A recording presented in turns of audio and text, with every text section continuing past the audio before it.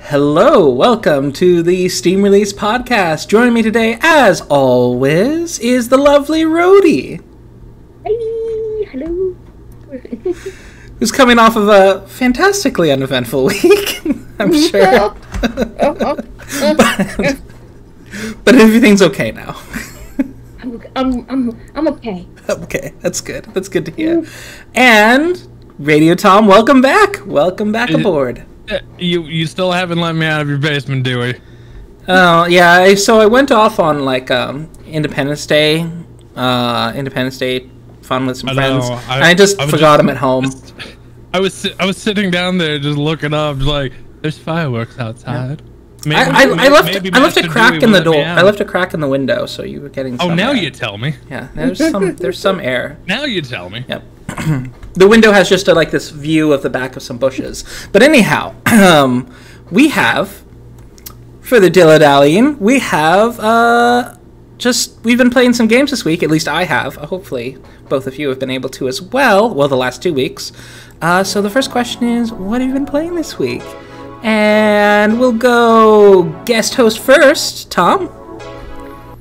So, it's been a little bit of a slow gaming couple of weeks. I have been playing, at least since last time I was on the show, Super Magbot. The game that was my tight and juicy game of the week the last time I was on the show. I caught you streaming it too. Yep, we streamed it. I've got the first 3 hours of playthrough of it on the YouTube channel. I've been chatting with the devs as well. I really like the game. It is Super Magbot, for those of you who don't know, is a platformer in which you don't jump. Mm-hmm. You all right? Yeah, I just forgot to have it up on screen. oh no, you're fine. I was just like, I heard the open, I'm like, oh, did I disconnect? But it is a platformer in which you don't jump. It is very much it's more Super Meat Boy than it is Celeste, except for graphics and more wholesome than Super Meat Boy, because there's a lot of grossness in Super Meat Boy, but it's one of the smoothest platformers ever. And this is a very smooth, well put together platformer in which you have a magnet laser that you use to attract and repel from different magnet bars, clouds, bubbles, springs that all do slightly different things as time goes on, and very, very challenging, and it ramps up in difficulty over time too. It's a very well put together game. It's gonna be a hard one to beat for my 2021 game of the year. It's very much up there. Wow. It's the story is forgettable at the end of the day, unlike Celeste, where the story of Celeste is gorgeous. Oh my god, it's so good. In this one, the story is like, wait, what's going on? Okay, that's what's going on, but I don't really care. Mm-hmm. when it plays so well, it's like I can let that part go. Yeah, this one's a bit more about the gameplay and just kind of the environment, and a lot less about the plot. Exactly. Yep. Definitely very much in that one. And then we finally finished on the stream Mass Effect 1. I'd never played the first Mass Effect. Well, technically I played it way back when, but I rented it for a weekend back when you could rent video games still. Oh wow. And absolutely did not like it way back when, and then picked up Game Pass on the Xbox and was like, yeah, all right, let's give this a shot, and played through, and it's actually a solid story game, even though mechanically it's really, really clunky, and you can tell it was BioWare's first endeavor into this style of game. Mm-hmm. they have much polished since. Mm-hmm. And you're playing the Legendary Edition, right? Yep.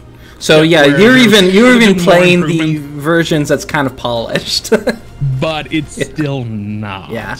Like it needed a lot more love than what it got. Mm-hmm. Yeah, there was some quality of life, but it needed a lot more quality of life than what it got.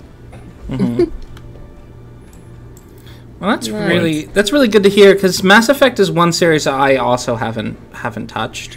So yeah, same. Jump in. It's just not I don't know what it is. It's just not quite in my wheelhouse of games to play. You know what I mean? It's like the action is kind of awkward, but the story beats are so good. Yeah. That's so, because I started the series with 2, then played 3, played 5 minutes of Andromeda until it crashed into a buggy mess. And I loved those stories so much that it was like I could ignore the gameplay stuff. Like I even played 3 with the Xbox Kinect, because you could give voice commands to your squad mates, which was it was pure gimmick, but it was actually kind of fun in a way. But I'm like, I don't care about the action. I love that story. It's so good. It is space drama goodness that I can get through the action. Yeah. To just learn more about these characters and the world around it. Yeah, I think I would pick it up if it was a different kind of gameplay, rather, because I would love to like play through the story basically. But yeah. I think there's some good, like, you know, Mass Effect the movie kind of playthroughs that people do. I think those do exist. I haven't checked them out because I plan on playing it, but the story, from everything I know about it, the story is just it's basically a sci-fi TV series. So. Oh, it really is. It is a full-fledged drama dating sim. Yeah, the dating sim of course depends on the play, like the level that depends on the playthrough. But yeah, it's pretty neat. Garrus's Bay, just to remind everyone. No arguments there. We had a relationship with Liara. Yeah, this last one, because we were a really terribly character created shepherd who had the world's biggest buggiest eyes. Like, oh my god. Yeah, the character creator can turn out pretty strange sometimes. It's just every conversation. I love you, Liara. Let's mild our minds together. It's like, ooh. It was just me. Oh my god. I actually had to turn my face cam off for that bit of the game, as I was just losing it. It was so funny. I'm just here's bug-eyed shepherd and Liara, like, oh god. But yeah, that's what I've been playing. Yep. Oh, and did you pick up anything for the Steam summer sale? How was your wallet? Actually, so we picked up the Room series. The Room 1, 2, 3, and 4 because it was on sale for $10. Mm-hmm. Nice. That's a good idea. Rhodey gifted was kind enough to gift me another game. She was very humble and gave me Super Magbot. She was a sweetheart, got me that, and then there's another game. I don't know if I'll spoil it yet because Rhodey and I are planning on playing it together. Yeah. No spoilers, only smiles. No spoilers, no spoilers. So I'll leave that hush hush for now. But she also picked me up that one. But that's my wallet survived the Steam sale mostly because I'm pretty broke. Yeah. Aww. I'm in a similar situation, but Rhodey, what about you? No, I'll let you go first, as I have quite a prolific list of games. Well, I'm gonna start off with a heavy hitter, and that is Gris or Gris. If it's French, it's Gris. But I think it's Gris. Well, I heard people say it's Gris, but yeah, it could be Gris. Yep. So I played Gris, and it is. Really pretty. I haven't finished it. I've played the first couple hours, so I finished Red and Blue. That you know what that means if you played the game. No, Red and Green. But there's still more for me to play. It is a platformer, but it's not a precision platformer. There's always plenty of leeway. The puzzles are interesting. There's kind of almost Metroidvania type puzzles, but not quite. It's more linear. You're not going to have to backtrack the whole game. It's all about keeping you in that experience where it's a very contemplative game and you're just kind of thinking. Like you gotta be able to enjoy it. Oh, we've lost Tom. No, we lost Tom. No. There's Tom. Okay. Well, that was weird. Welcome back. No problem. But yeah, I'm only a little bit in, and I have to say I get the hype. I get the hype for Gris. Nice. It looks so pretty. You wanna wait until you're feeling like contemplative, or you just want to relax. That's this type of game. Don't jump into it expecting like a tight platform or anything. It's like taking a breath while sitting on a hill. Ooh. Yeah, nice. that's what it's like. You're just kind of while you look at the view, because basically every single panel, like you can screenshot any moment in this game, and it looks like a wallpaper background for your desktop. That's awesome. I was thinking if I was taking a deep breath at the top of a hill, it would be. Yeah. No, me too, Tom. Me too. Yeah. But yep, it's absolutely recommended. Besides that, my brother and I got caught up on Final Fantasy XIV. We're done with all the patches. Nice. We've done all the instances. We're now basically like doing some of the old stuff we never did unsynced. So we're doing that together. But other than that, we're all done, and so we got to figure out another game to play together at least until November. So have you guys done It Takes Two yet? Not yet. I do want to. I saw Girlfriend Reviews video about It Takes Two, and that kind of actually sold me on it, because I wasn't sure about it, but Girlfriend Reviews... It looks so good. Yeah, really convinced me. It does look very good. I need to check it out. Again, like the developer, what's his name? European name. Oh, I forget the guy's name. But he's a genius, a mad genius. Like, he kind of reminds me of like Tommy Wiseau, but he actually makes really quality stuff. He's like Tommy Wiseau, but he makes really high quality stuff. Yeah, Tommy Wiseau, if Tommy Wiseau was good, yeah. Intentionally talented, not just accidentally. Not an accidental genius. This guy is legit genius. But his personality is very eccentric. Oh. So Did you say you got anything in the Steam sale? The only thing I got was actually a gift from someone else, and that is Cuphead. So I got Cuphead as a gift, and I'm very happy about that, because I've been wanting Cuphead, and they were able to get it for a very high discount, I think. So nice. I can tell you haven't played it yet, because you are still in a good mood. I've heard that. It's such a good game, but it is so evil. Punishingly hard. But the thing is, I know people who aren't good at platformers who have beaten it just through determination. But then, of course, there's easy mode, which I'll be playing on because I am not 10 anymore.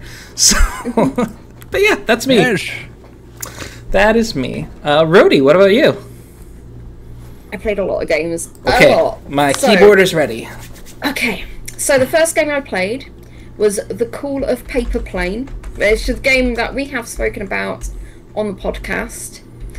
And I played for about 10 minutes, and I was annoyed with it, and I asked for a refund. Because it's like, the actual gameplay is just really annoying. It doesn't control very well, and you can't always see what the obstacles are, and also it's slightly buggy as well, and yeah, this was bad. The control, I even put it on like easy, like relax mode. There's a relaxing mode, and I was not relaxed. So luckily I'd gotten it in the sale and played it straight away, so I was able to get a refund for it. So that was The Call of Paper Plane. So you basically have to collect all these like paper balls. Yeah, and it's like the steering on it is just really not great. It's just not great. But yeah, I was just annoyed. I would have preferred it if it was just you were just going through, like, enjoying the landscape or something like that, and maybe avoiding some obstacles, but, you know, other than that... Yeah, no, or seeing little secrets or whatever, just kind of like that, Yeah, that would have been nice, but no, this was not good. Then I picked up and played Down in Bermuda. Ooh, this one. Yeah, so this is the the one. This is from the developers of Agent A, and so I was really looking forward to playing this because I was looking forward to those kind of interesting story and puzzles. But this is not like Agent A. The puzzles are a lot simpler. There's a slight hidden object kind of thing to it as well. You have to find these sort of like little glowing balls everywhere, but it was still delightful to play. So I would recommend this. I definitely wouldn't get it at full price because I think it was like the full price was something like it was over £10 or something, maybe £15, and I just like, yeah, no, I'm not paying that much for it. I think it's 3.5 hours as well. So maybe £5 or something. Yeah, which is what I think I picked it up for. So you're happy with it because you got it on that price, probably. Yeah, definitely. And then I played another game that we spoke about on the podcast, Sudoku RPG. Because I was very, very intrigued by this. I'm not someone who's played Sudoku before, so so that was a bit of a learning curve for me. Although it does give you like a small tutorial, and there is like an easy mode that you can go into as well. It was I liked the I did like the style of the graphics, like the aesthetic. I like the music. It's repetitive, but it's still enjoyable. There's a little bit of grinding in it. You are basically just trying to grind for money to get these kind of like relics to put on your person to make the to get less attacks from your enemies, or they throw stones on the board so you can't see the numbers or whatever, and you have to get like destroy the rocks first, so that slows you down. So basically, yeah, you're getting these relics to make the game slightly easier, but yeah, it's fun. Every time you do a square, you hit the enemy, it's, however, the story's not that great. It's like, oh, this might get interesting, but there's not enough story in it to keep you that into it, and I would have preferred there to be some kind of stat build in there, some kind of leveling. Well, no, there is leveling, but there's no stat builds or anything like that, so it's just I feel like this game would have been very good on the 3DS. Yeah. Oh, no. Yeah. I think, or on on your mobile phone, if you have like an iPad or something similar. So yeah, I think it's good. It's short. I clocked up 96 minutes on it.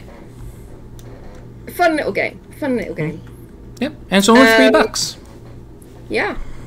And the next one, I played Half Past Fate.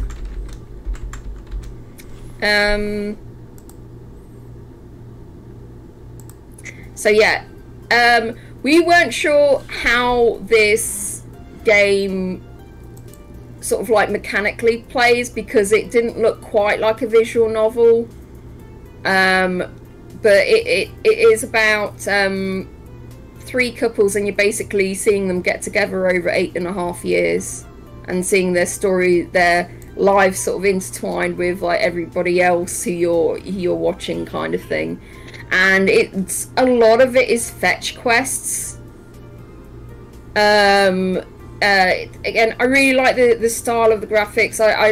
It's really unique. I liked a lot of the characters. One of the characters though was just like, this person is not a nice person. Why are they in the game? I don't want them. It's like, I feel they're not a great partner for this person. But anyway, the story's a really good payoff.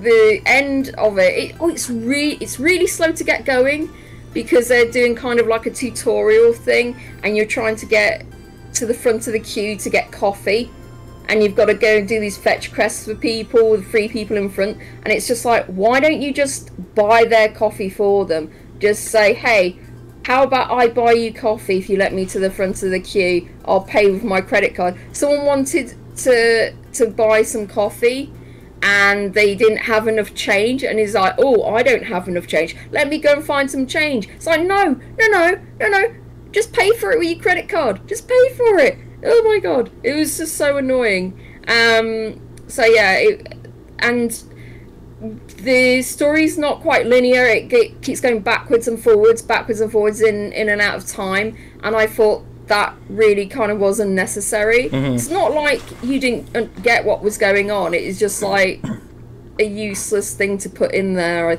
I feel. Yeah, it's a non-linear story that should have been better told linearly. So yeah, pretty much. But at least you had to play with a couple puppies in that game, though. It's true. There was a cute doggo that we got to throw the ballie for. It was so cute. There were 2 doggos. It was. There was Peanut, and I don't remember the name of the second one. Oh, me neither. There's that second one. I don't think. Oh yeah. We had to get the bony for that. Oh, it's Chai. Peanut and Chai. Yeah. So so I played this on stream, and I just felt like I was just reading everything out. There was a lot of, even though there was a lot of interacting with things, it was mainly, you are reading a lot of things out. But then I played the follow-up, Half Past Fate Romantic Distancing offline. Oh yeah, Half Past Fate is, I clocked in at 6 hours, 6.5 hours on that. So. Oh wow, okay, 6.5 hours. All right, a little bit short for $20, but yeah, no, I got it in the sale, so it's like that felt like it was worth picking up, or because again I did like the ending, but the rest of it can go to hell. At least the ending was worth it, though. Yeah. Romantic Distancing, I felt like it was going somewhere. It was a really interesting story, and it was nice. I really liked this couple and how they were navigating like just starting a relationship and having to navigate that fresh new relationship in lockdown, and then it kind of, you feel like it kind of abruptly ends, and it was just like, wait, no, you could have taken this other places, and they just didn't. I feel like it came up short, and it is, I clocked in at 37 minutes. Oh wow, that's a lot shorter. Yeah, really short, but yeah, it's a shame it could have been a bit more. But the next game I played was Sizable, and this was a real surprise. I really enjoyed this. It's not just you're shrinking, and I mean, you are shrinking and making things larger, but when you do that, you unlock a certain thing, or something else happens, and you're getting like these objects to put on these squares to unlock the next level. And if you find all the turtles as well in these puzzles, that'll unlock another set of puzzles, and it's just like and they're still adding to the game with more levels, and it's a delight. I really enjoyed this. This is such a great surprise. I recommend picking this up. I did get it on the sale. I'm not sure how much it is full price, but yeah, really enjoyable. It looks like it's $10 right now, but you sound pretty sold. Yeah, oh absolutely. I did clock in 2.5 hours, so yeah, maybe wait when it's on sale, but they are adding more levels, so it's still good. And next and last one, I played Cozy Grove. Oh, sweet. So I've been playing this. You're supposed to just play this at like every like couple of hours a day sort of thing. You're a scout, you're a spirit scout, and you go to an island where there are spirits that you're supposed to help, and each day you're the bears on the island, they give you tasks to do, and each task helps you, bring you close to finding out what is keeping them there on the island. What are they remorseful about? Maybe that's something bad has happened. So you got to find that out. I really like the style of the game. The only criticisms I have is some of the items don't come up enough, even like the lower level ones, and you're kind of like, okay, well, I can't buy it. I've got to like keep going round and round till the thing respawns again, and then maybe if I dig something up, I'll get a potato. And also there are these essences, and the basic ones are imp essences, but I never seem to get like enough of them. Even though I've done fishing, I've like dig things up, I'm giving imps their favorite food or whatever. I still like, I have 0 right now, and you need those things for like crafting and stuff like that. Got a lot of bird essences now because I've like have loads of birds on my campgrounds. But yeah, it's like so yeah, they need to, I think there needs to be like a rebalancing thing happening, but it's still a lot of fun. And they are like doing updates and everything. I did get a lot of things in the summer sale, but and I'll run through them maybe right at the end if we have okay time. Absolutely. Alrighty, well, one last thing though. No, actually, I will leave that to the end as well. I'll leave that okay. Yeah. Alrighty. Then next up we have Catchup, a short Catchup list this week. Just a few games that we want to go over, but starting with from September 7th. These are games from September 7th through September 10th, starting with Colony Siege. Colony Siege combines the best of RTS and tower defense, including base building, mazing, and unit physics. Defend Earth's remaining colonies using an arsenal of deadly weapons to torch, slice, throw, and impale swarms of alien invaders. Yeah, this one has a nice combination of that RTS plus tower defense. I think the 3D style does its job. It's not particularly pretty, but it's not ugly. So it's in that nice kind of just comfortable, it works zone. The units themselves look fine, like the units and buildings, but the background, like the arena itself, I'm just struggling with. The arenas and the UI are both kind of like they're there. They fulfill their function, but I don't think they completely detract from it, but they really don't add. No. Yeah. So like the UI is, I mean, especially in a like a real-time RTS, you need simple and clear. Like I can understand the UI, but the background and everything is really just poof. It's not great. It's not great. And some of the buildings look too similar to the background. Yeah. They could have like made a bit more of a distinction with that, but oh dear. It actually looks a lot like an RTS made back in, say, 2002 or something. It's kind of like, I don't know if it's intentional, but it has a very 2000s, early 2000s look to it. Almost like the cutscenes in those. Yeah, it's like the cutscenes in those. And then there's I don't know. I do like the speed of it. It seems to have a pretty healthy like speed, and there seems to be some good, good controls, and the UI is not annoying. But I'm just not super skilled at these kind of games though. I was much better at these years ago. Like I would do StarCraft competitively for a period of time, and I'm not quick enough to keep up with it anymore. I don't have that 10-year-old energy anymore. Yeah, same. But it has been very well received by Steam. It has 104 reviews that are 92% positive. So, I mean, as long as it plays good, you can kind of let a lot of the background stuff go. Mm-hmm. Yeah. This is £11.39. Yeah, $14.99 US. So not badly priced. And among the positive, it looks like the primary things folks are criticizing are the aesthetics, because most of the rest, even the negative review was just like not at full price, but buy it on sale review. So okay, gotcha.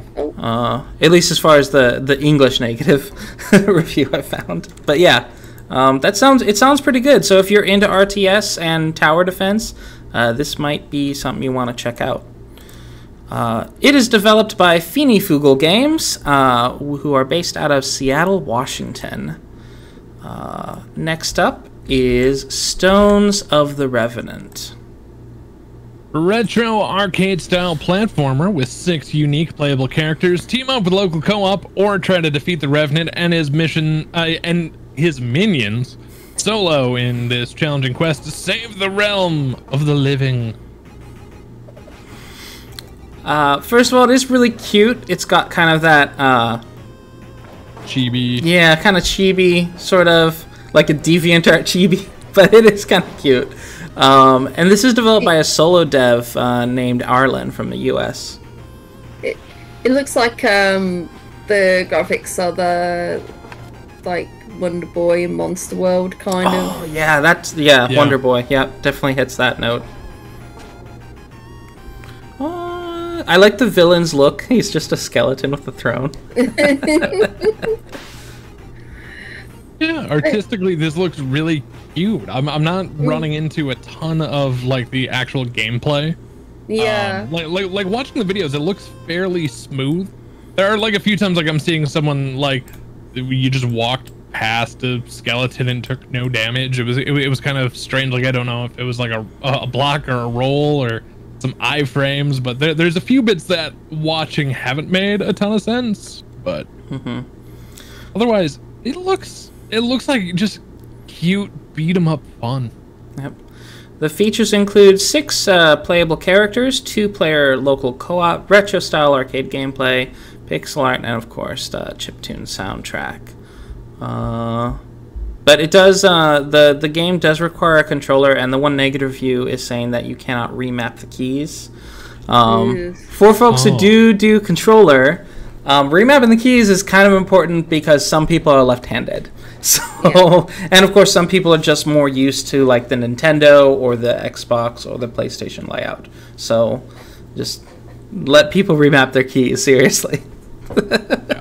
Unfortunately, there's only 3 user reviews, and it's £7.19. Yep, that's $9.99 USD.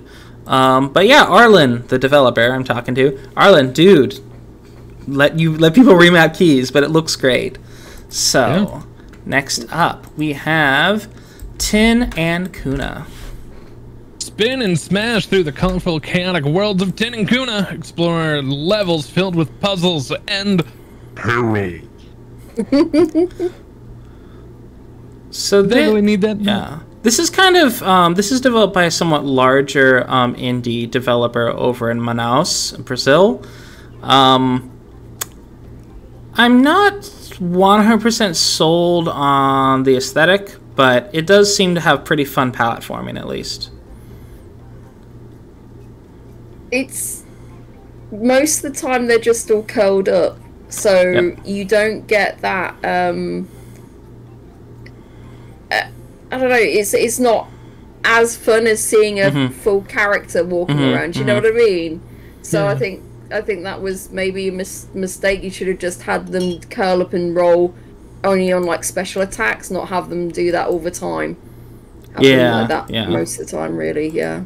I mean, Sonic did sort of the same thing for the most part. You spend most of your time as a blue ball in Sonic. But there's still moments where you're running, because when you're a blue ball... I'm trying to remember. What is the things that you can't do as a blue ball that you can do as a... I think you can't accelerate as just a blue ball, like, unless you do the down hold thing. You gradually lose. That's how you do the kind of like the spin dash. I think in this game you only go slower when you're not rolled up, so that's not. Yeah, I think you're right there. It gives you no reason. Few moments I see him like out and about, but yeah, not nearly as much. I retract my statement. Yep. Yeah, so I think that's a functionality here, and probably why you don't see the character rolled up, not rolled up. It's just always rolled up. In which case, I'm always like, okay, could there have been like a rolly character that, you know, I don't know, is more visually interesting when they're rolled up? They don't just look like a tennis ball. I don't know. Yeah, because it's like, you know, the banner. Those characters look interesting, and I would like to. They're really cute. Yeah. A hamster inside a hamster ball. A hamster inside like a semi-transparent hamster ball. Yeah. Then you could like see the hamster running inside it, like monkey ball kind of. But yeah, that Tin and Kuna, Black River Studios. It's based in Manaus, and it's called Black River probably because it's right next to the Rio Negro, which is the Black River that flows into the Amazon. So there's this big like black-brown divide as it flows, as the waters mix. It's really cool. But yeah, so it's I was like, oh, that's a clever name for the studio. Also, the price is like, yikes! It's £23.79. Yeah. Ooh, $29.99 US. That is a lot. And I suspect the game isn't. Well, okay, let me see. The reviews I'm seeing anywhere from 6 to 25 hours, but. I don't think it's normally 25 hours. Right. Yeah. I don't know how long it is. There's not a lot in the description, but I suspect this was put on consoles and then on Steam as an afterthought, and they didn't adjust the price. There's only 3 user reviews, so it's not really been like well received on Steam. But maybe people out there, this is a game for you, and you're just waiting for it to come down in the sale. Yep. And finally, for our catch-up list, it's been taken us a long time to get around to it, but this is the next game from the developers of What Remains of Edith Finch, The Unfinished Swan. Enter the surreal world of the unfinished Swan and explore a mysterious hidden kingdom by splatting paint to reveal the world around you. I feel like I've seen this before. Like it was already released a good while ago, and before it like September here. Or I've seen maybe Council. Maybe I don't know because I've seen that style of, you know, just things splatting and wasn't there that was in 2012? It was in 2012. Oh, it's in 2012 originally. Oh, okay, so it's a port. There was that other game about the blind girl and saw watercolors, and as you walk around with her, like the world gets painted in with watercolors. That has a kind of similar aesthetic to this, I think. But I see. Look, so it says Unfinished Swan was great. So yeah, and it's a lot of people are agreeing with you. It's starting out very positive with 482 user reviews, and it's at 84%. Yep. So I wonder if Giant Sparrow has any future games. Oh no, this is all. It just takes me to the publisher site for Annapurna. But I am kind of curious because I checked their social media, and all they said, like, the creators of What Remains of Edith Finch and Unfinished Swan. I'm like, okay. Those are their only. So I'm on their website right now. Those are their only. Oh, that's it. Okay, so if this came about in 2012, it's been 9 years. Been around in about we're almost on a decade. Wow. Because it's 2011. Wonder or what it's, they're it's working 2021.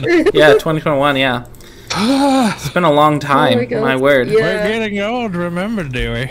We're getting so old. I kind of wonder if the developers ended up working at different companies now, or... Yeah. It might have gotten picked up.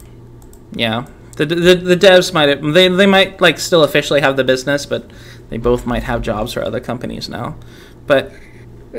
Yeah, you can get it in the bundle with What Remains of Edith Finch for £10.25, or on its own for £11.39. Yeah, And their last blog post was December 2018. Ooh, wow, that's a while ago. They the reviews are 84% positive with 482 user reviews. 76% of the recent 39 reviews are positive. But yeah, that is the unfinished Swan. So, all right. So if you played you can finish the whole collection from the devs if you play this game after playing Edith Finch. Next up, we have the release list, starting with very simply named Arid. Discover the mysteries of the Atacama. Explore the abandoned mining networks, evade the scorching sun, and survive the environment in one of the most arid places in the world. Arid is a free survival game made by students from Breda University. So this is another student game, and it aesthetically, once the video finally gets to it, it looks really nice. I was quite impressed. Oh wow! They just need to work a little bit of grammar in the explanation or in the thumbnail paragraph. Yeah. But It just looks. It's amazing. All right, some of the lighting effects aren't super well done, but so lighting is the most difficult part of it. So I'm not gonna put that on students necessarily. No, lighting roast them. Lighting now, is Dewey. actually one of the most difficult things to do in video game development. But ruin a potential prolific career. Do it. the team was called Sad Viscacha, which that's kind of an odd name. But oh, you can pet a bunny. That's nice to know. I just saw that. Yeah, you can pet a bunny. And it's got a picture of a bunny. Yep. The bunny has a picture of a bunny, or do you have a picture of your bunny? That is your love of who you're supposed to be going back to after this long journey. Aw. And it's free. Favorite price, and it's standing out very positive with 494 user reviews, 85% positive. So yeah, this is exploration and survival type of game. Yeah, I encourage checking it out. 85% with it being free though. People are being. I wonder what the criticisms are. Let me see. Okay, the game is 20 minutes long. That's not bad. It's free, but okay, so crashes. It crashes. Oh, crashes. That's as soon as you get to the crafting table. So terrible music background, and you can't turn subtitles off. Terrible music menu editing. Terrible beginning because you don't know what happened because the whole screen is black till it's over. Okay. Yep. So there's definitely some valid complaints there. Also, it seems that some people don't necessarily know where they're going with it, but it is still mostly positive. Most folks did enjoy it, and again, it's free. So yeah, if you're down to spend 30 minutes, even if you don't enjoy it, it's 30 minutes. Yeah. So all right. So next up, I look forward to their future games, especially their environment artists. Yeah, no kidding. Yeah. Next up is Wonder Boy Asha in Monster World. I wonder what their secret of their power is. The adventures of Asha, the little warrior, begin together with her blue sidekick, Pepe Logo. She will run. Pepe Logo. She will run through numerous stages and save the monster world from the darkness. I don't know. I kind of miss the 16-bit pixel art. Yeah, it's the 3D is. It seems a little bit crunchy, or yeah. It's another case of it feels like the mobile game ads. Yeah. Oh, it does. Yeah. Like the other monster world that was done was so much better. With the way they updated it, this seems like, this seems like, that did really well. Why don't we give this a try? But without putting in the full effort like that other team did. That other team had real passion for Monster World, and this just seems like lazy. Yeah. But hey, if you really like this game, they've redone it. And it's $35. Yeah. If I would be more tempted if they have like a classic mode. That's something they did the last one, where they gave you an option to play it in 2 different art styles. But I don't see that here. But I'm not gonna pay $35 if I'm not gonna use the new and improved. Yeah. £31.49. There are 14 user reviews and starting at 85% positive.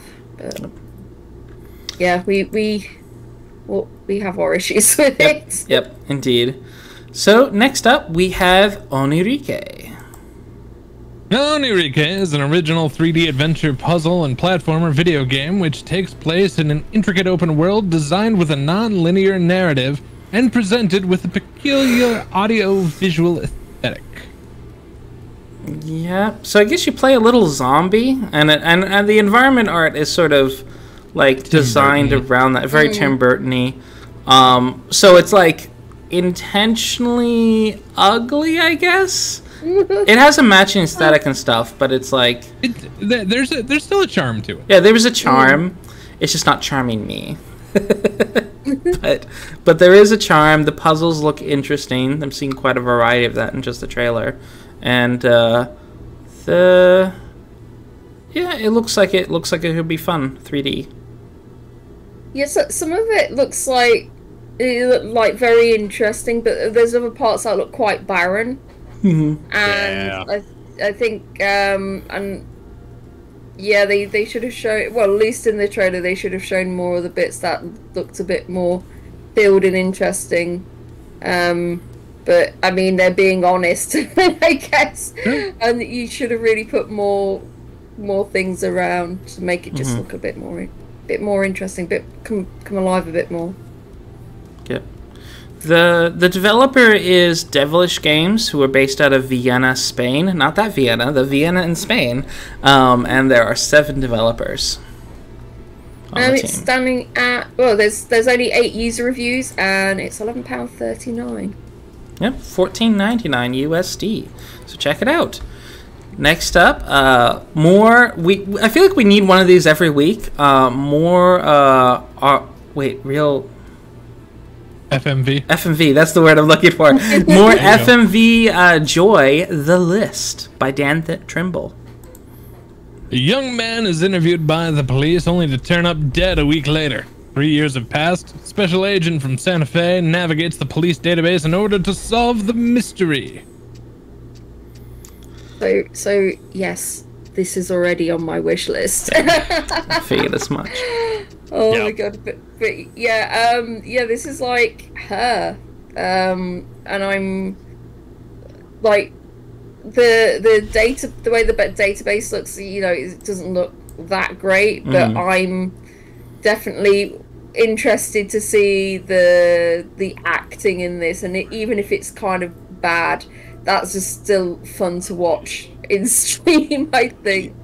I'm mostly intrigued because it's saying it's non-linear. Because that was my original fear. It was more just gonna click through story. But that was her was non-linear as well, so it probably plays nearly exactly like that. Yeah. Gotcha. So yeah, you just got to find the right word, which unlocks like a video from the database, and then you'll get a part of the story. So yeah, it's if they've done it well, then this will be like an interesting play. Yeah. At first I was thinking the actor was playing multiple different characters, but no, it's one character. It's just, unlike TV characters, he actually changes clothes each day. So he's just wearing different clothing, and he is intentionally playing the same character.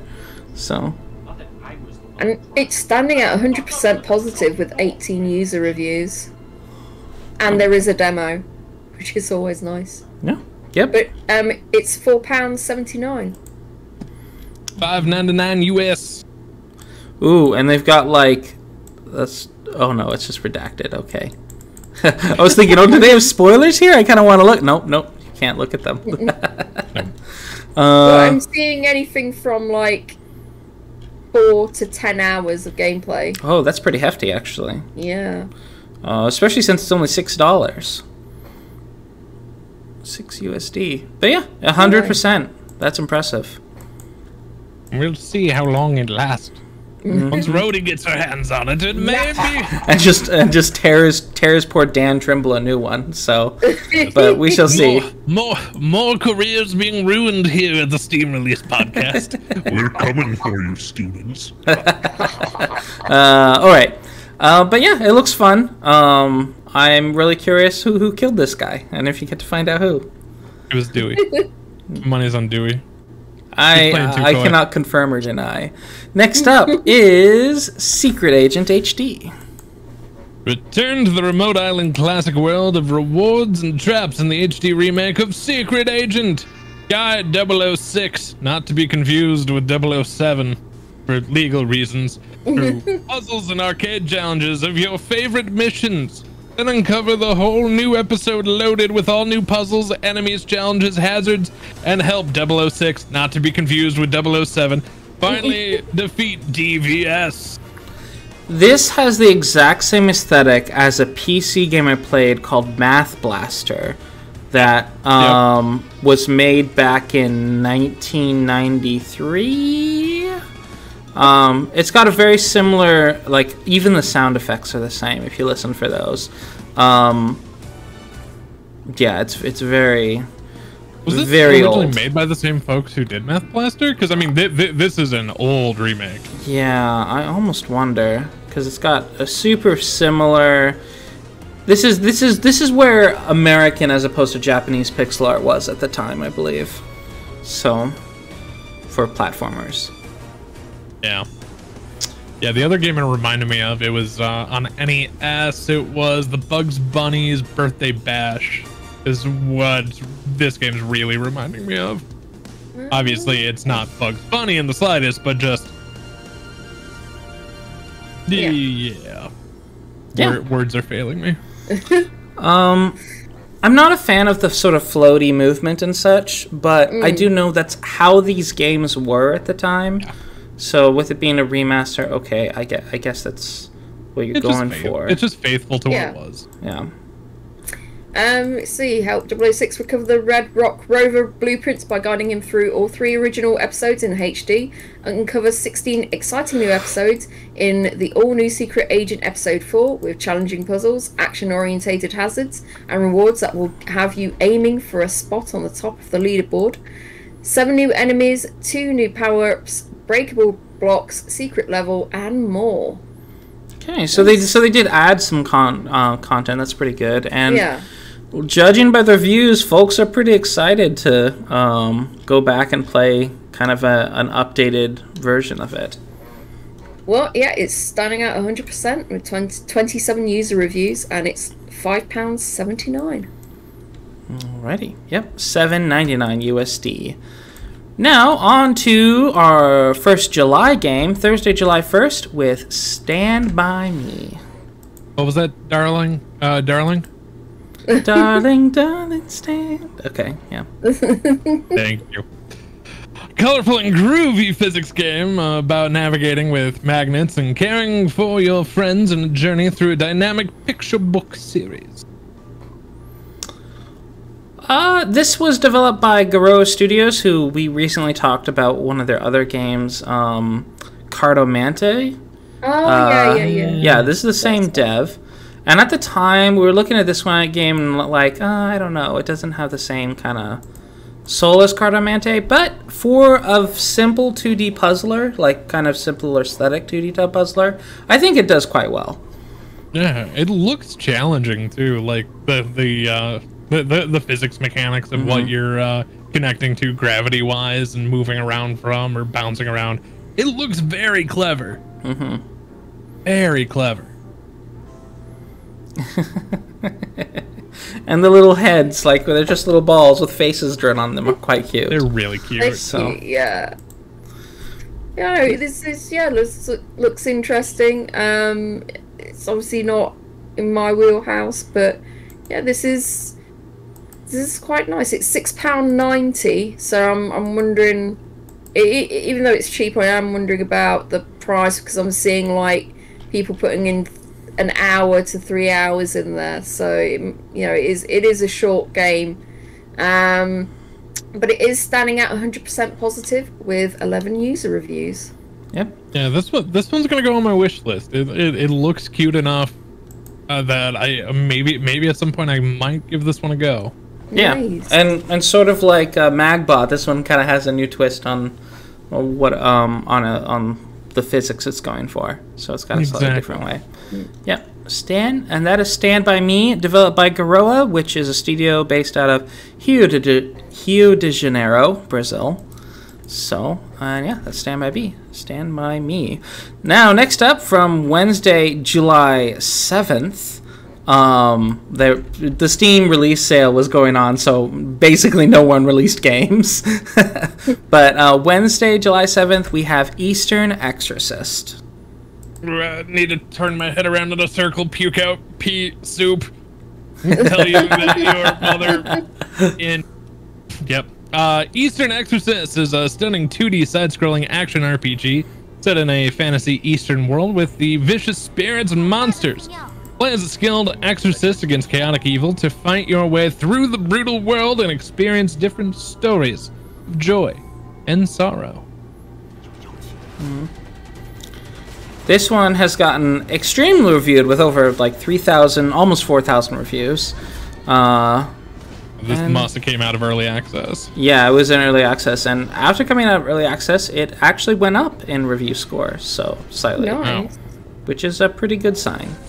It's kind of a rarity anymore. Yeah. Exactly. This looks really beautiful. It's really beautiful,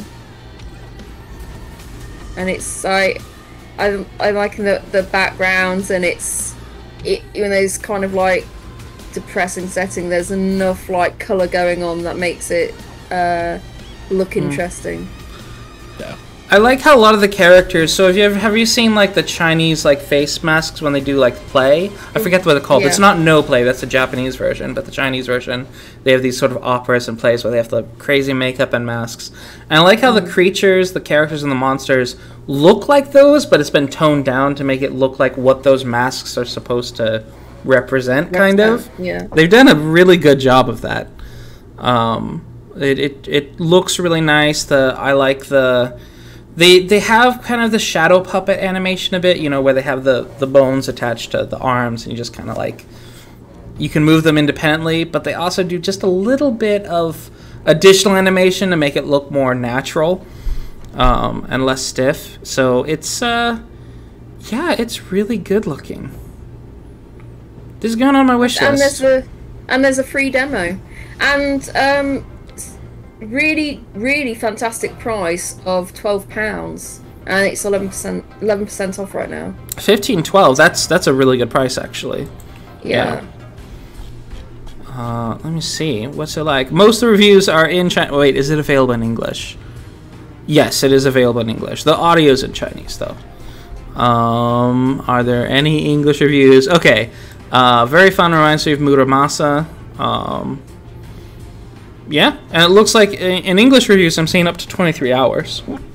So yeah, a lot of people have seen like 7 or 8 hours to like 12, 15 hours on average. So might be a little bit more skewed if people played it in early access, came back, and then played it after that game time is going to cross over. So that's going to be a tougher metric to follow on that. Yeah. Apparently some of the backstories, which isn't surprising considering this is about Eastern demons and such, some of the backgrounds are extremely messed up. Like some of the background stories for the various demons. Yeah, which I'm not surprised that would be the case for anyone who's kind of genre savvy. But wow, it just very artistic. This is another one of those games where I feel like you could take a screenshot almost anywhere and it would look nice. Yeah. So, very cool. Eastern Exorcist.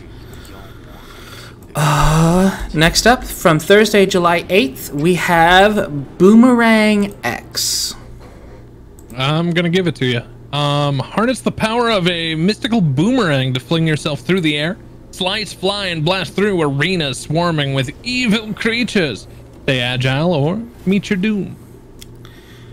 The aesthetic reminds me of a lot of the creature in the well. Who made this? Dang. Okay, Dang didn't make that. But it looks like it has an art style that's very similar to Creature in the Well. I like it though. Yeah. It is kind of got the hand colored in vibe. Let me see. So this is a first person, it looks like. First person, and you get a glaive. That's not a boomerang, that is a glaive. But okay. And you throw glaives. That looks kind of fun. Okay, boomer. Okay, Yeah. okay, boomer. Rang. That's so funny.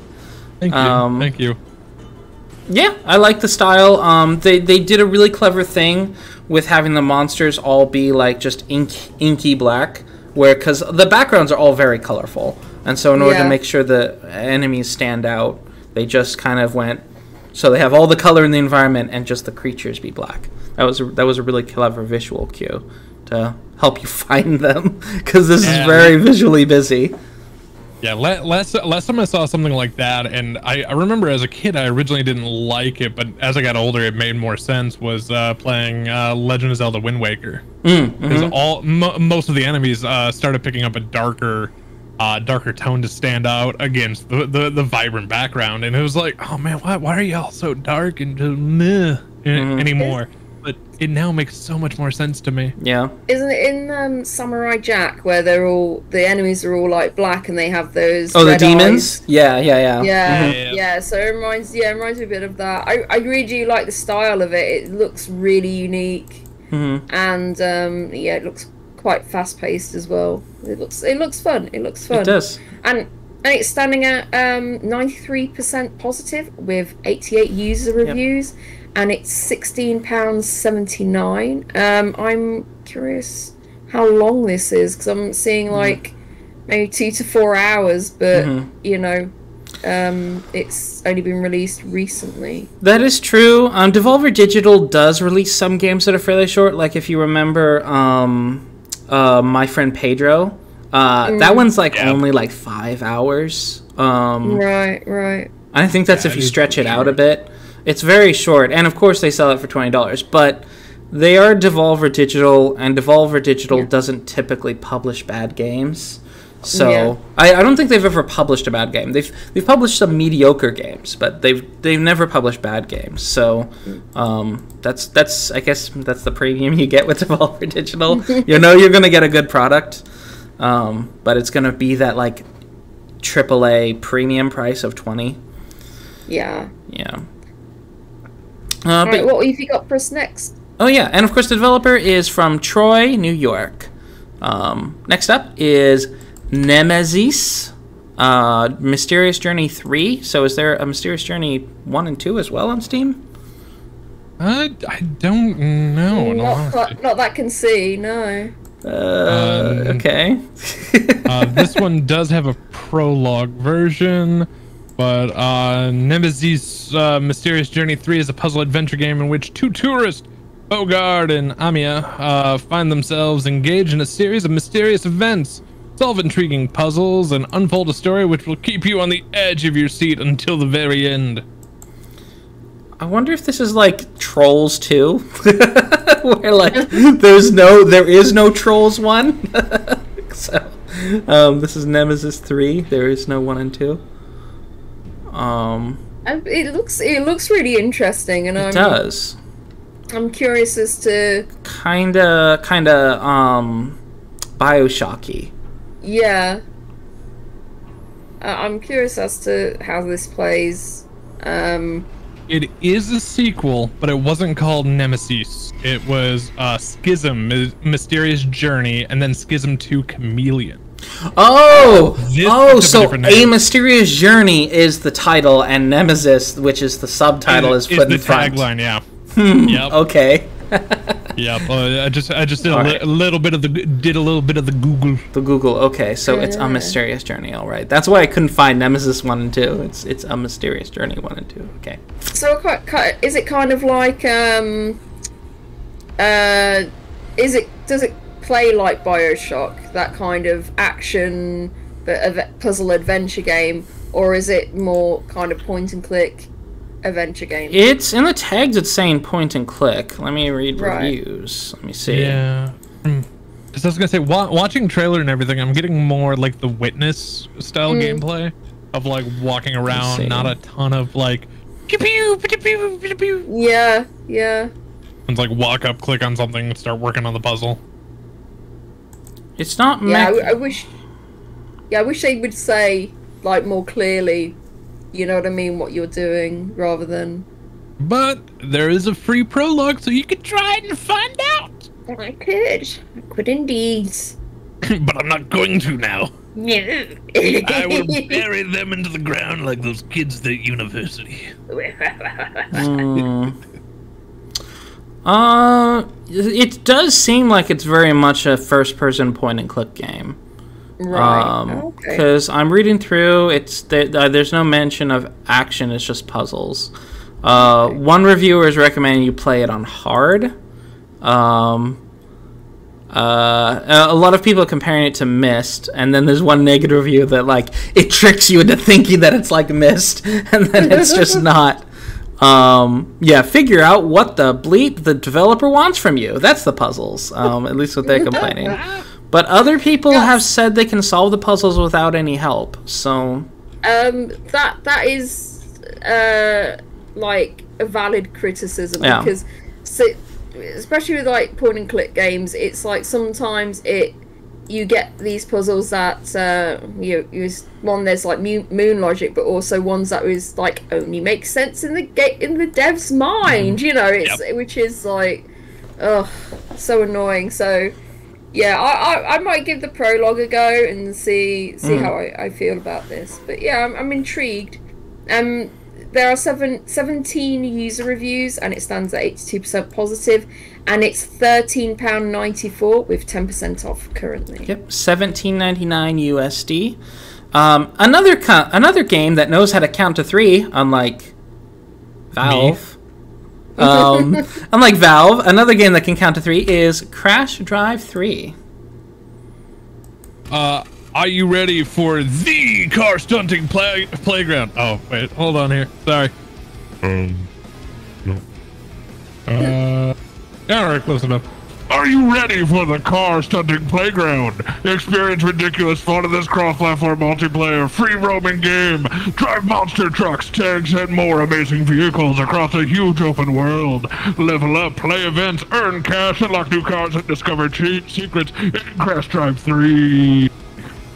Have you ever heard the Spanish language monster truck commercials? Oh no! I've only heard the over-the-top American ones. Mucho grande famoso, like it's so with all the echo effects on it. Sunday, yeah. Yeah. Domingo. It's so good. Like for some reason, like on the West Coast, like monster trucks is just a really big thing with the Latino community there. Just a huge deal. It used to be really popular around here, but there was an unfortunate death a few years back in Madison, so it kind of fell around here. So they kind of toned it down. I don't know of any significant loss of life on the West Coast. There's been some injuries, but for the most part, like it's still kind of a big deal. So they didn't block off one of the entranceways, and someone walked out of the tunnel and just. Oh yeah. Oh, that's bad. Yeah, that's bad. I've never heard of that happening. That's wow. Oh, you didn't? Because that thing was national news. Oh, it was? Okay, yeah, we didn't hear about that because it's kind of like a local league on the West Coast. So I don't think I heard that. But yeah, this looks really fun. What about Crash Drive? Yeah, Crash Drive. Yeah, enough about like unfortunate death and destruction, but Crash Drive 3 looks arcadey. I like... me and racing games have a relationship where, like, the more arcadey it is, the more I'm going to enjoy it. Like, it's kind of like that axis. But the less arcadey becomes, the more I'm going to not like it. And this one seems very arcadey. My cutoff on racing games is Need for Speed Underground. Like the old school Underground 2 series, where it was like over the top, slight realistic with the vehicles, but still arcade action. That's my cutoff. Yeah, no. Just me and Forza don't have a good relationship. No. But Forza Horizon can sometimes be good depending on what game modes they include, and this one seems to just have a ton of different game modes. The Forza where they had the Hot Wheels tracks, that was a blast. That would be fun. That was a hoot. It was still like Forza hard, but it was so fun. Yeah. Crash Drive 3, it seems to have a pretty good aesthetic. I'm not annoyed by anything. There is the UI that they've got for like to show you the direction. That's kind of amateur looking, but it's still fine. The sort of green glowy or the red glowy. Forza does that too, and it doesn't look good. but it matches this more because it is arcadey looking. So inside the the garage setup, especially on one of them, it's showing like the screenshot for the Pimp Mobile. Something about it, I don't know if it's just that car in particular. It looks cheap. It just. I don't know, like the texture used at times is just off to me. Like the background looks great, the car looks beyond fake. Does this have online? It does have online PvP, so that's good, and cross-platform multiplayer. So that definitely makes me more interested in picking it up, knowing that it just kind of has online multiplayer. This looks like a lot of fun. Pick up. Play, lots of fun. Don't have to be like super serious. Like super serious. So yeah, it's great. Looks great. It's standing at 100% positive with 11 user reviews, and it's currently 25% off right now at £11.24. Yep, $14.99 US. Okay. That is Crash Drive 3. And to our final day, Friday, July 9th, we're going to start off with Legend of Homebody. The simple game of a shut-in learning from home and earn money. The game is purely fictional. Do not try this out in reality. This is a somewhat serious and heavy game, so don't be fooled by appearances. I appreciate that they give that warning, because sometimes these really like fluffy, nice-looking games, like all cozy. And it's like, oh, this looks so sweet, and then it does the whole euthanasia. Yeah. If you can remember, and then then you're suddenly watching Madoka Magica, and you're like, oh, this is so sad. Yeah. So we spoke about this game 2 years ago. Oh, we did. We did. I will put a link to an old episode here. It was episode 14 that we spoke about it. Oh, it was early access back then, right? Yeah. So this was in early access, and it's now, because it was like in Japanese or Chinese, I think. Oh, Chinese. Yeah, it was in Chinese, and so it was. We were saying this game looks really, really interesting. And we hope that they bring it out in English, and they've done that. Yep, they've done that. So it's a game that I've been following, and I'm super excited to like play it. There is a demo, so hopefully I'm not going to be disappointed. But yeah, I do like the way it looks. I'm very curious, and it is standing at very positive with 82% 82% with 237 user reviews. But like anything that comes out of early access, it's gone down at with 76% with 13 user reviews. Let me see. So the developer says this is their third project. They've also developed me see. They've also developed The Adventure and His Backpack and The Legend of Merchant. Aesthetically, I think there's kind of a clear progression of aesthetics. Oh yeah, definitely. And I'm glad they brought it out in English, because they did say if it does well in early access, they were going to get a translator. So yeah, I think some of their older games are still only available in Chinese. So yeah. Yeah. So thank you for bringing this in English. I will, and it's only 25% off right now at £3.59. Worth picking up. Yeah, I don't think a game not being in English is a reason for it to not be on Steam. But if you do release it on Steam, I think for the best visibility for the international audience, which English is the dominant language, maybe do have it in early access when you have it just in your local language and it's not available in English.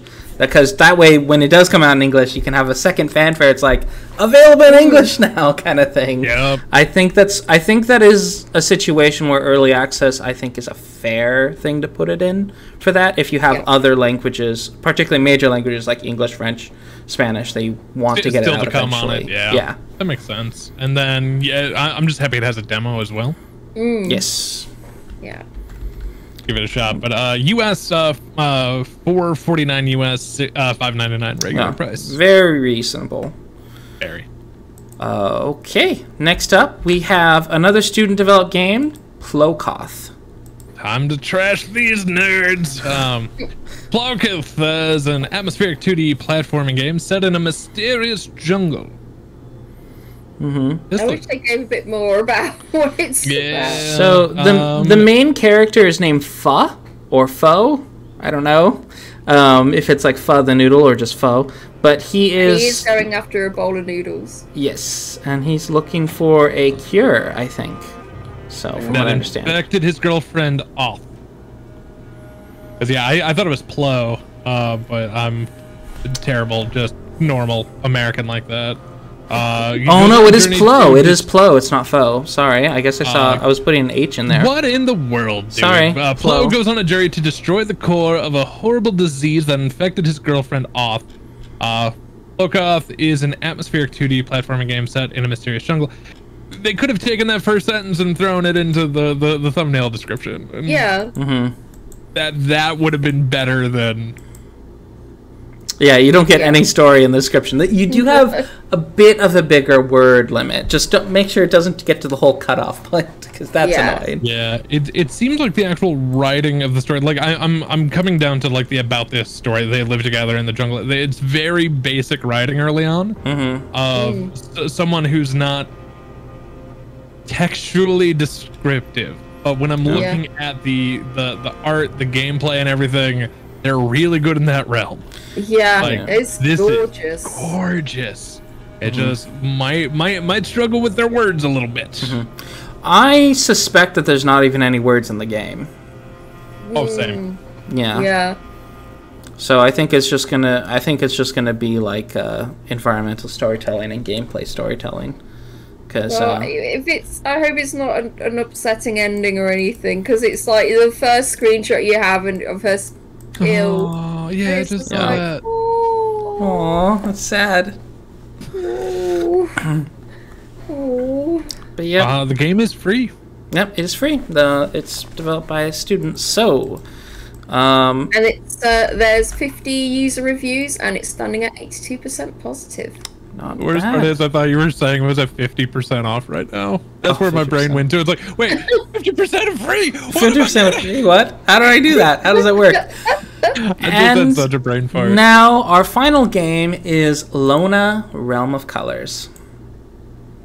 This is where I would read the description, but I'm not ahead like I normally am. Do we beat me by a step? So welcome to the loading song. Lona, Realm of Colors is a point-and-click adventure in nature, focusing on art and narration, instead of fetch puzzles and dialogue.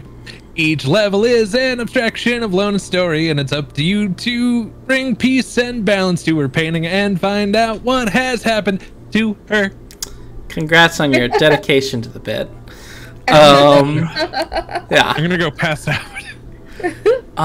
It's got a really nice look to it, like the cutscenes and the some of the environment art. But am I confusing this with another game? Oh yeah, I am confusing this with another game. I was thinking there was going to be like a shmup scene, and then it's like, no, that was a game that I didn't include in this list. Oh.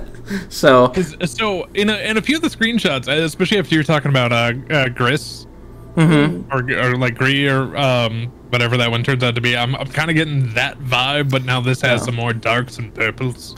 Yeah, the issue I have with it is there's definitely some frame skips in the preview, and I'm mildly concerned whether those are going to be bothersome, because this is clearly not meant to be a high frames game. It's supposed to be like you're supposed to see the progression of the art or whatever. So it's not smooth. It's not supposed to be smooth. It's supposed to have like, this was my first attempt, this was my next attempt, this is my third attempt kind of thing of art. But I am curious if like panning and stuff is gonna be like jittery. Yeah. I'm curious. It's you know, I really like point and click games, and it looks very interesting, but I don't know if I want to be left on a downer. You know what I mean? I get too many of those, and it's just like, oh my god, no, I can't be dealing with that. And this I'm has depressed all the time now. Games, lift me up, dang it. And this has 4 negative reviews and 3 positive reviews, though. It's a wordless story, apparently. Right. They're saying it's calming. Okay, they are saying that the game is calming. Okay, and comforting. So this is really interesting. So it also says in the negative reviews, it says, really disappointing. Game has adorable graphics and the music is chill, but these are about the only things going for it. Lona is a static puzzler, not in any sense a point and click adventure. There is no character who walks around, no dialogue, and any story such as there is impressionistic and implied. Each puzzle tableau has a light dark side, which is to say that there are 2 images based broadly on the same picture that you can click between. Collected objects can move between these 2 images until the overall tableau is solved. Depending on how you count these, there are only 7 or so, typically with only 1 significant puzzle each and a little bit of shuffling things around. So yeah, it's not really a point and click then. Okay, and I'm not really hearing what the negative was. I suppose maybe the reviewer might be dissatisfied with the price then. How long did they play it? They played an hour, like nearly an hour and a half. And it's $11.04 right now. So they said, assuming that you don't get stuck on one of the horrible puzzles, the game is only good for about 60 minutes, which in the end turned out to be a huge relief. They didn't like the puzzles, basically. Yeah. So it is pretty, but it is very short for the price, and it's not a point and click. It's more of just a puzzle thing. Yeah, it sounds like almost like a hidden object kind of game, and a hidden object puzzler kind of thing. It's 15% off right now at £8.74, and there's only 3 user reviews, so we don't have the full thing. Yep. Okay. And it's developed by Space Fox Studio, which is a team out of Sweden. And with that is our release list. So the question now is, what was the best of the week? It's gonna be hard now. Let me see. The very best. I have my. You've got yours ready? Okay, Rhodey, start us up. I from the catch-up list, I'm gonna have to go with The Unfinished Swan. Even though it's a re-release, it's one I didn't initially pick up, so I might have to change that. And it's also reminded us that the people who did the Edith Finch game, they haven't really brought out anything else, and which is a shame. Yeah. And my second on the list, I you know, because of this, you know, everything, the Steam sale, I already had the list on my wish list, so that's definitely, you know, a game that I want to pick up. That would be a game that I want to pick up. Another game that I am curious about is Legend of Homebody. That is another one but I've been following that. Another game I've been following for a while as well. So yeah. Okay, awesome. What about you, Tom? Out of the Catchup list, I'm gonna go with Stones of the Revenant as my game of the week in the Catchup list. It just the chibi characters, art style, the gameplay looks really smooth. Unfinished One would have been my close second, but seeing that one's about a decade old, I'm kind of gonna leave that one off. Colony Siege could have been better if I was like 10 years younger, and the background wasn't so just bleh. Into the main list, I ended up putting actually put 3 games on my wish list, which is rare for me. Normally one or none on a week, but I'm probably gonna give my game of the week to Stand By Me. The physics style moving around. I'm a sucker for these types of games. Mm-hmm. I don't know if it's big enough to take down my love of Super Magbot, but it still looks good enough to warrant a playthrough at some point. And I also put on my wish list, one because it was free, the Plokoth, because I really want to see more about that one, and the list, because Rody kind of sucked me into the world of FMV with Not for Broadcast, and now you can't get out. I'm very curious, and plus there was a board game video that we did, and Rody was a part of that one that I ruined her for board games ever since. Detective, a modern crime board game. That I really like that game, even though it's very mental heavy. So that I'm like, oh man, if this has any sort of mystery like that, I'm all for it. Absolutely. All right. So for my list, I actually didn't none of the Catchup actually really caught my eye. But I do. Not even Stones. Huh. Nah, it's got a nice style to it, but I just don't think I'm into that game type right now. Sure. But from Thursday, July 8th, this is my runner-up, Boomerang X. It's my runner-up. I just kind of like the action. It looks really nice. It's a Devolver Digital game, so that's almost an instant wishlist game for me. But my number one has to be, just because I'm really curious, is Eastern Exorcist, and that one was an ad. I do like the 2D action. I do really like 2D action games, and the fact that it looks good. Yeah, and the fact that reviewers have been bringing up like the story, like the fact you kind of get the story, the really kind of sad stories and twisted stories of the villains and the heroes. I like that, especially coming from, I really like Mushishi and Natsumiya Jinsho, and there's a lot of anime where it's basically like, let's make you feel sad or horrified about like what this thing came from. There's a ton of series that are like that, and I'm like, ooh, maybe this could be like a video game version of that.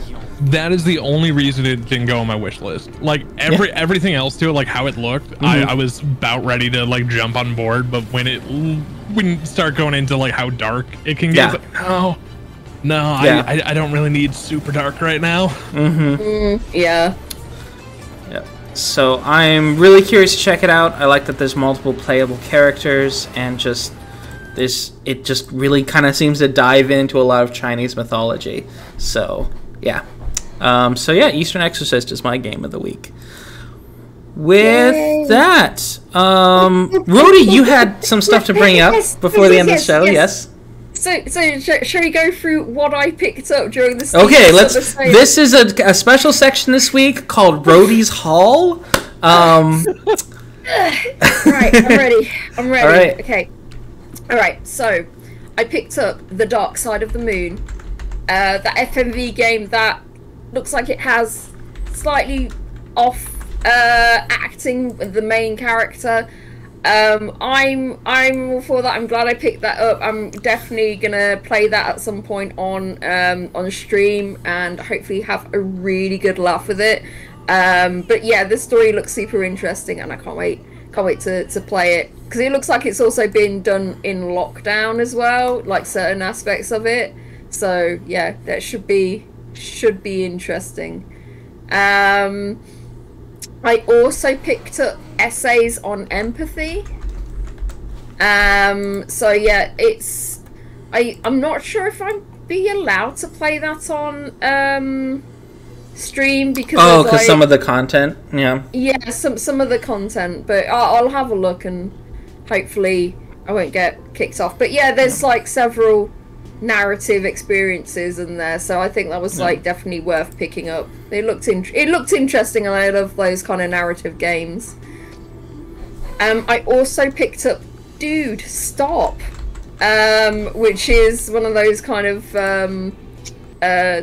funny, kind of almost like a puzzler, and you're just trying to annoy the game or something. so yeah, it looks interesting. I haven't seen a game quite like that. So yeah, I definitely want to. There was another game that was brought up by some of the indie YouTubers, and it was the opposite of this, where it's all about like your OCD. So you're basically like making everything look symmetrical and like match stuff. I forget what that game's called, but it's like there's some complex puzzles because it takes a bit of additional thinking to how would this like look right, but then there's others where it's like just tilt that way. There we go. There's a game that's kind of the opposite of this. Nice. The next one I picked up is Rainswept.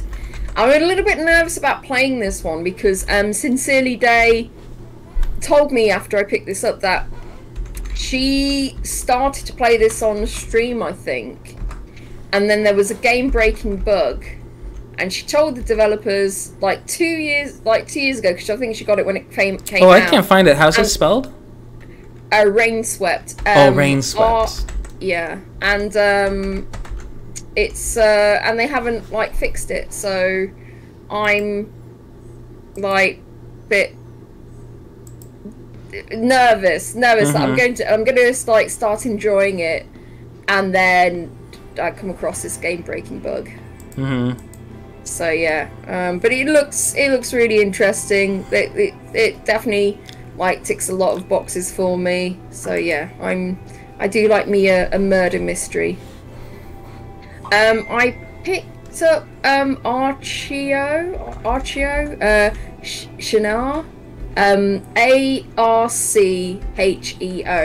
It's one that we spoke about on the podcast, and it just looked interesting because I didn't know quite what it was all about. But it looks like a kind of like a management game, and I really do like the way it looks. So I'm looking forward to like playing that and getting back to you on my thoughts about it and everything. So yeah, but I really do like the style of it. Another FMV that I picked up was Interrogation Files. Port Land's End or Landsend. Oh, yeah. Okay. We talked about this one. I remember it. Yeah, it looks like a sort of like jank. Her basically. It's just, you know, that you can tell like there are like the bad actors in it, and there's just like this old lady who looks like she's really getting into it, and it's just like, it looks so good. Like so bad it's so good. camp. Like, yeah, completely. It's people really camping it up. I can't wait. The next one is Howdy Jacob. I mean, Howdy Puppetry. Jacob? puppetry. Dewey, there is puppetry. We FMV spoke about puppetry. Oh yeah. So this is actually a hidden object game. First, when we looked at this, I wasn't quite sure, but yeah, it's like there's a puppetry and it's kind of weird stuff going on. So yeah, I'm all for this, and I might play this. I'll probably play this on stream. I picked up Nexamon. I picked up that. Which one did you pick up? The first one? Just the first one. Just the first one. And I pick that up, play it, see how I feel about it, and maybe pick up the second one. Maybe. Who knows? Yeah. Yep. Yeah. This is the second one too. I picked up Crash Auto Drive as well. I like my visual novels, and this seemed like quite interesting. I'm curious to see how it's going to end. So yeah, I'm quite. Oh, this is about the one that a guy gets killed that everyone disliked him, and so everyone had a motive to hurt him. So yeah, exactly. Yeah. I picked up also Tiny Room Stories because in the sale it seemed like a reasonable price, and I have played the first part of it on mobile, but I didn't want to keep paying to unlock chapters. So paying just all in one makes sense, because I think the chapters were more expensive. Paying each chapter was more expensive on the mobile. And then I picked up Fate of Kai, which is one we spoke about, I think, a few weeks ago. But yeah, this is like a choose your own adventure. Oh yeah, the comic book, yeah. Yeah, so yeah, I'm curious about this one. I heard it was very good. And I did pick up 3 more games, and hopefully I will speak about those next week. Oh, next week? Okay, after you've played them? Yes. So yeah, I did my wallet got damaged quite severely. Yeah, you made up for both of us, I think. So. Yes. No kidding. Yes, and just while I have your attention, my friend does have a Kickstarter up. If you do like point and click games, and you were back in the day really like Simon the Sorcerer, he has a game out called Plot of the Druid, and he's been working on it for 5 years, and it's at a really good stage now, and he's just finishing it up. So Part of the Druid? Oh no, Pot of the Druid. And he's very, very, very close to reaching goal. There's 10 days to go on it. I hope it gets funded, and I hope there are a few stretch goals that have been met as well. So yeah, so if you're interested, help him kickstart it. I found it. So right now, so 10 days to go, $22,000 out of the 25,000. So yeah, I got to play it. I did get to play it a bit. Because he dropped me one of the builds for it. It's very good. It's like quite good, and it's funny as well. It's pretty funny. You can tell he's put a lot of work into it. Oh, that's awesome.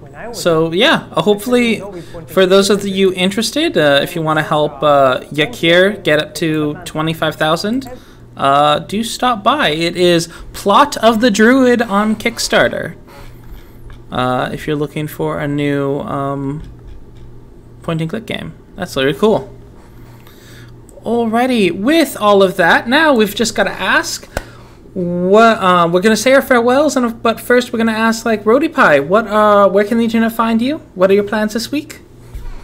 I did do a stream shram on the Monday, so I don't know, maybe this week you'll see me do another stream.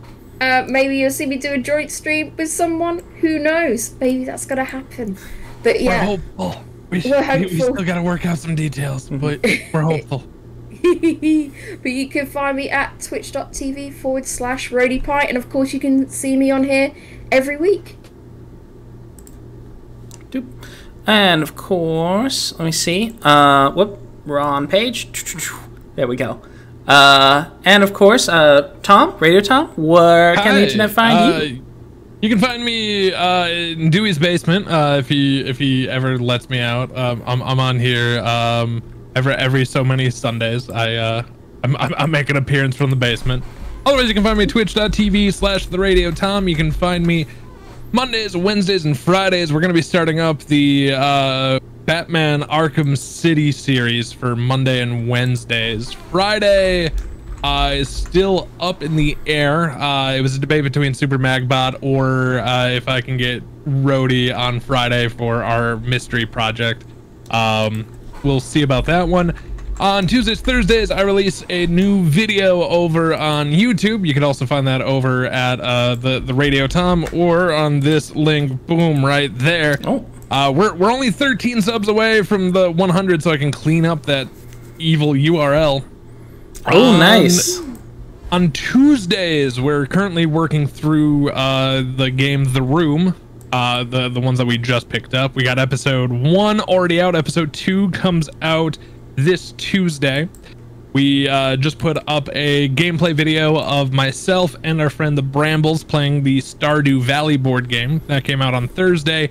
And this coming Thursday, I have Brambles once again, and we played a round of the chess light game Onitama, game that I could teach you how to play it in about 5 minutes. And each round of it takes anywhere from like 10 to 15 minutes. It's a very, very quick game, but very, very satisfying. Also, one of the most reasonable board games I've ever picked up, because in person I think it was like $12.